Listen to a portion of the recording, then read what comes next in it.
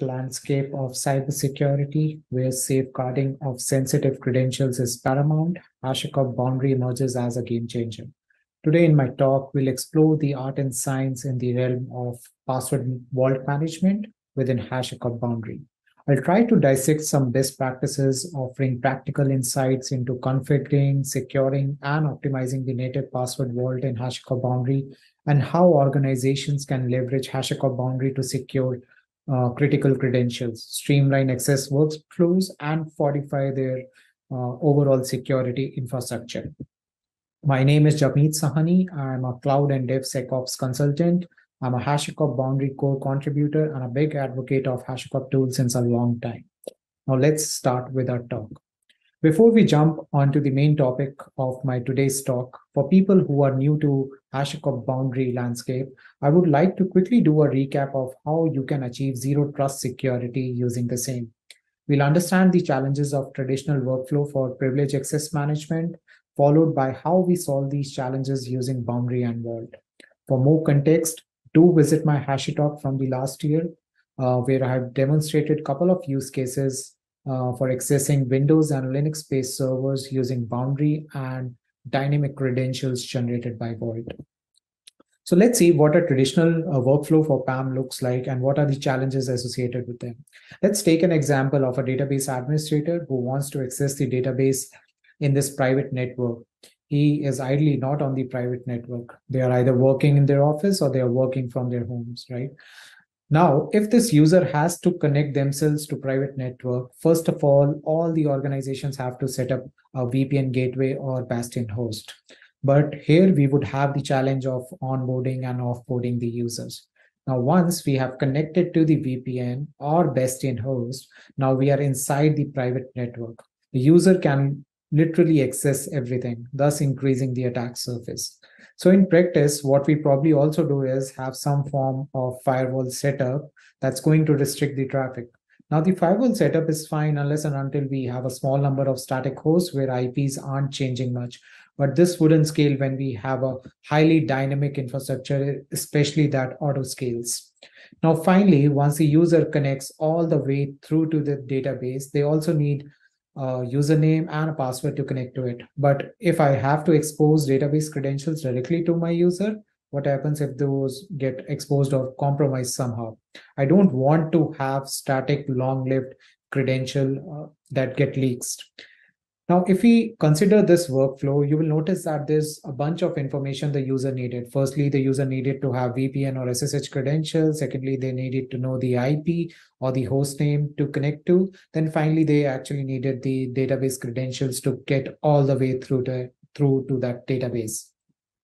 So there are a number of challenges in this workflow. And if we have to move towards zero trust security philosophy, which basically means trust nothing, authenticate and authorize everything, I definitely need to do something differently.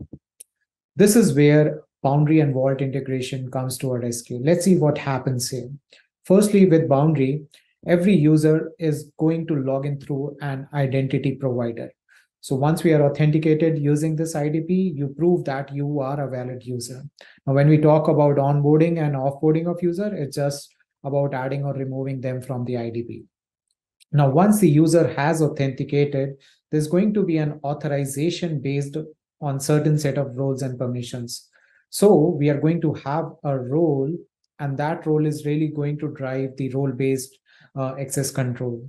But we aren't going to specify this role for a single host or a single IP. It's actually going to be a logical service because that's what we really care about now. This is really important because the logical service lets us elevate from the details that are dynamic. Now the user tries to connect to that particular host or service.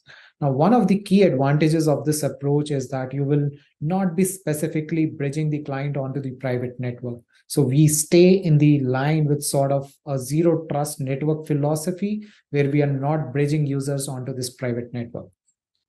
Finally, let's talk about those static credentials. This is where HashiCorp Vaults comes into picture. HashiCorp Vaults is a secrets management tool which is capable of generating dynamic and short-lived credentials through its different secret engines. The secret engines can generate dynamic credentials for any kind of a database. It can generate, rotate LDAP passwords for an Active Directory, or it can even generate OTPs for the Linux machines. So Boundary integrates with Vault seamlessly to broker the credential, which will then be used when the user connects to the target using the Boundary. Okay, now let's see what credential stores are basically in Boundary. So a credential store is a component within Boundary that securely manages and stores credentials used for accessing systems, applications, or services. In Boundary, we have two different types of credential stores. One is HashiCorp Vault, and the other one is a static credential store. HashiCorp Vault, as we discussed earlier, is a comprehensive secrets management solution and aligns with the philosophy of zero trust security. It gives you the ability of using short-lived dynamic secrets based on predefined policies. On the other hand, for a static credential store, credentials are manually managed within Boundary, and it's only meant for long-lived static credentials. So the next question would be when to use Boundary static credential store. Well, let's look into some scenarios where it might be helpful. Firstly, when your organization doesn't have any secrets management solution yet, like HashiCorp Vault, go for this credential store. Secondly, if your organization is looking for an easy onboarding without getting into any kind of operational overhead in managing systems like Vault, go for this credential store. Next one is pretty straightforward. Only if your use case requires static long-lived credentials, then go for such a kind of a credential store. Remember, this store doesn't have any capabilities of dynamic secrets. Last but not the least, if your organization is looking to have one single user interface for all operations like proxying to target servers or accessing static secrets, then Boundary static credential store could be a good choice. Let's see what different kinds of use cases we can achieve using this static credential store. Let's start with passwordless authentication. This feature is an enterprise-only feature and is available in HCP Boundary and Boundary Enterprise. Unfortunately, this isn't part of Boundary OSS. So using Boundary's credential injection feature for SSH targets, the user never sees the credentials required to authenticate to the target. In a way, it provides a passwordless experience for the user, as the worker does both session establishment and the authentication to the target on the behalf of the user. So for this use case, the static credentials for the targets will be stored in Boundary static credential store. So the workflow would be something like this. The user is going to authenticate to the Boundary. He's going to request a connection to the SSH target. The controller fetches the credential from the credential store, and the user establishes session using the embedded terminal. Now let's see this feature through a quick demo. So in our case, what I've done is I've created an HCP Boundary clusters because we wanted to make use of credential injection, which is an enterprise feature. This is my Boundary UI. So I've logged in as an admin. I've created a HashiTalk organization, and I've created a credential injection project. So in this project, if you see here, I have a credential store. This is basically a collection of credentials and libraries. So you can see two different types of stores. One is a static and the other one is a vault. So for our use case today, I've created a demo static credential store. In this credential, I have two different types of credentials. One is a username and a password kind of a credential, and the other one is a username and key pair. You can also have a JSON kind of a credential. So one username and password, and the other one is a username and key pair. So I've created two targets. One is an AWS target. For this AWS target, what I've used is it's a SSH type of target, and it supports credential injection, which is an enterprise feature. Okay, so what I've done is in this particular target, I've injected a credential which was of type username and key pair. Similarly, I have a zero target. Again, it's an SSH type of a target, which is only available with enterprise feature, and it has a username and a password kind of a credential attached to it. Now, this is the Boundary desktop. Now in this boundary desktop, if I connect to the AWS target now, right, and if I go to the embedded terminal, this is again one of the features which was recently launched. I see that I'm automatically logged in into my AWS target as an EC2 user. I'm going to end this session and maybe try to connect to an Azure target this time. So if I connect to an Azure target, again, I'll be using the embedded terminal here, and you will see that I'm logged in into my Azure target. And if I see, I'm logged in as my Sahni user. So that was a quick demo on the credential injection feature. Next use case will be focused on Boundary acting as a static server where users can view, create, update, or delete credentials based on their roles.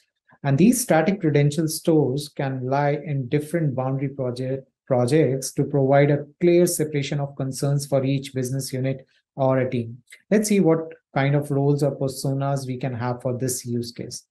First persona is going to be a password administrator who will have the ability to create, update, and delete credentials. And this user is going to use Boundary UI for the same. The second persona will be of a password user who only has the ability to view the credentials created by the administrator. And this user will use Boundary desktop application for viewing the credentials. Let's see how the workflow would look like for this particular use case. So I'll have a Boundary administrator who is going to use Terraform for automating all the configurations. So all the users, managed groups, static groups are going to be onboarded using Terraform. The projects, credential stores, and targets are going to be created for each of those teams. And then finally, I'm going to define the roles for the password users and the password administrators, which we discussed in the last slide. Now, the password administrator persona, right? This person or this user is going to use Boundary UI in order to create, update, delete credentials in a credential store. And then these credentials are mapped to the targets. Finally, the password user is going to use Boundary desktop app. He's going to connect to the authorized target and then copy or view the credentials after establishing a session. So let's see this feature through a quick demo. So in this demo, what I'm doing is I am going to onboard two different teams. One is CloudOps and the other one is SecOps, right? So in this, for CloudOps team, I'm going to create 4 different types of groups for each of the teams, right? And user 1 is going to be a CloudOps admin, user 2 is going to be a CloudOps user, user 3, and user 4, so on. Okay, and then there will be like 4 groups corresponding to this.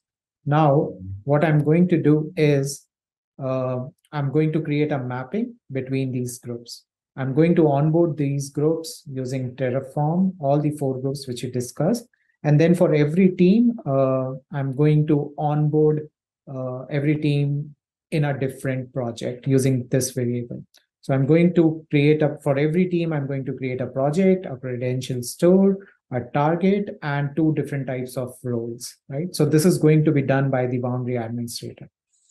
Now, I'm going to use Boundary UI in order to connect to the HashiTalks organization using user 1. If you remember, user 1 was my CloudOps admin. So if I log in using the user 1 user, I'll see that if he goes to the SecOps project, he doesn't have any kind of an access. But in the CloudOps, he has access to both targets and the credential stores. So if I go to the credential stores, let's create a quick credential over here. I'll call this credential as Cloud1. I'll choose the type as username and password. We have other types as well. I'll keep the username as Cloud1 and I'll give some random password over here and save this credential. Next, what I'm going to do is I'm going to go to the targets, which is created by Boundary. In the brokered credentials, I'm going to add this particular credential, which was just created. Okay, so now the credential is mapped. Now, what I'm going to use is I'm going to log in into Boundary desktop application using user 2. User 2 was my cloud ops user. He's a password user, right? So I'm going to sign in into Boundary desktop app. You will notice that he has a target called as cloud ops, but he doesn't have access to SecOps target. So now if I click on connect, I'll see the credentials for cloud one. Okay. So yeah, that's it from the demo perspective. Now, so we are almost at the end of our talk, and let's conclude our talk with a question. Does Boundary replace HashiCorp Vault? The answer is no. Boundary is not intended to replace an existing secrets management solution. Boundary is designed to work with your secrets management solution like HashiCorp Vault to comprehensively secure infrastructure access. For customers who may not have a credential management solution or they are looking to easily onboard, Boundary can function as a rudimentary static credential store.